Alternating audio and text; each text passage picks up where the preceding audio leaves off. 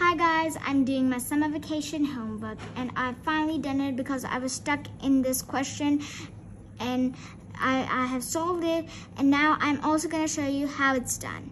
Okay, let's start. 7,800 people visited an art exhibition.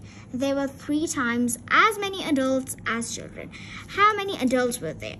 Okay, so they're asking how many adults were there. So let's see. There were 3 parts were of adults and 1 part is of children. So the total parts are 4. So what are we gonna be doing is divide 7,800 divided by 4. So let's see. 7, we're gonna be minus 7 minus 4 ones are 4. So 4 is gonna be here. 7 minus 4, 3.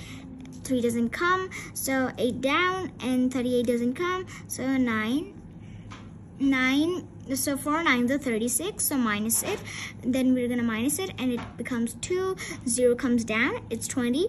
4 5s are 20, so 20 minus 20, 0. 0 comes down. 4 zeros are 0, so 0 comes here. So there are 1,950 children, and now we're gonna be finding the adults.